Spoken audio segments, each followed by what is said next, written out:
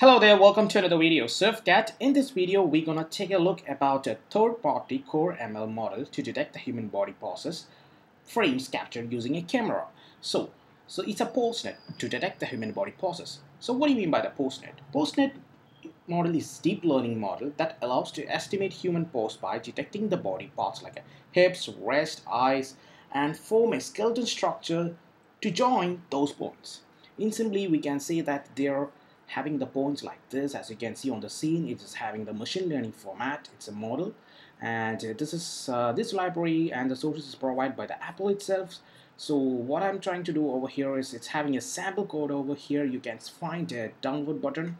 I'll be providing this link in my video description. Alright, so let's download and see what's that happening there. I have downloaded the file. Let's go and search for my file. So it's in desktop, iOS projects, it's a human body detecting face. The file name is a pose finder, which is having the Xcode project. So let's click that and open the Xcode file, right? And the project name is simply saying that it's a detecting human body pose in animation. Alright, let's see what's over there. So it's Xcode is taking some time to open over there. Let's wait for a while. Here you go, it's opened at the moment. So you can see some of the files which is having the pose finder. Let's see what's there inside. It's having the pose, it's having the model extension, utils, UI, and the app. Alright, before going to all those stuff, so let's try to connect to a device and let's run and check what's happening in our real iPhone device. So I'm just trying to connect to my iPhone. Alright, so after that let me run and see. Actually I have pre-recorded stuff which is for the result. So let's see what's that happening over here. So this is the pre-recorded one which I already drawn and captured using the camera. So let's see what's happening over here. So let's play this.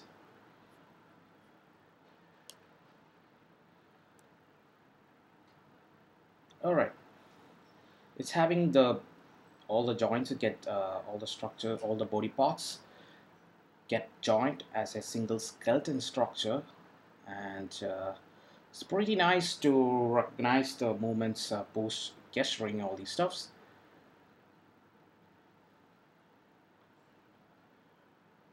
It's a fantastic library. I recommend you to download and see what's happening there. We can learn more about this machine learning. So those who are interested in the core ML, so just have a look about these sources. Okay, make use of that. Try to learn something by ourselves. So it's pretty nice. So I just want to interact about this to the iOS developers. That's why I created this video. Oh my god. Yeah, that's it. So let's see what's inside our Xcode project file. It's having the pose, which is having the some of the pose models. It's actually the implementation of structure, which is having the parameters, algorithms, use of estimation poses. That's for the pose builder, and for the pose builder configuration, sorry, and it's for the pose builder. It's having the implementation of structure, which is having the model outputs, and it's having the single outputs, which means the project which pose detection in the browser for the single person model. And this is having the multiple person pose detection as well. There's a fantastic thing that it's having the single and the multiple also, and then having the pose which is having the files which is used for the implementation of structures to detect, and then for the joints which is used to describe a joint. All these files are there inside, and few of the extensions, and the main important part is the model which is presented already there. This is the main part of, okay.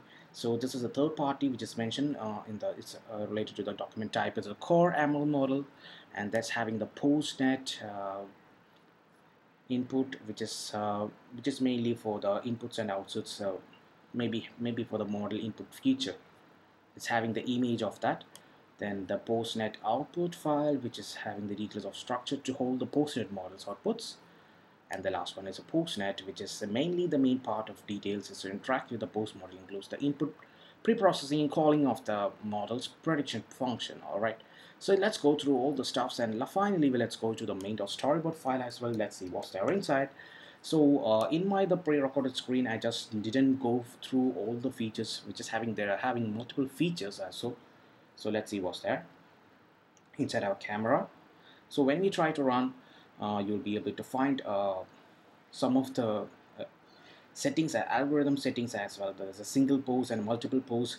They're having features like the joint coincidence threshold, pose confidence threshold, it's local joint, search radius, matching joint, minimum distance, number of offset, refine steps. It's having the this is having some, we can change and adjust based on the things. Let's explore that and see what makes the difference from the pre-recorded stuff. Alright, so that's all on this part, and it's a very good library which is provided by the Apple, so I suggest the viewers to make use of it. And if you're someone interested in the core ML or to learn about the machine learning, deep learning, so this may be a basic stuff, and we will try to start from here to detect and learn some of the stuff.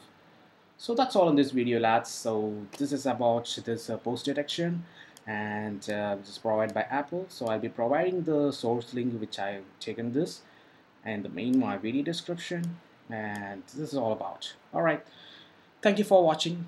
Thank you, lads. See you in the next video with more updates from the Apple or with the more iOS project videos. See you. Bye.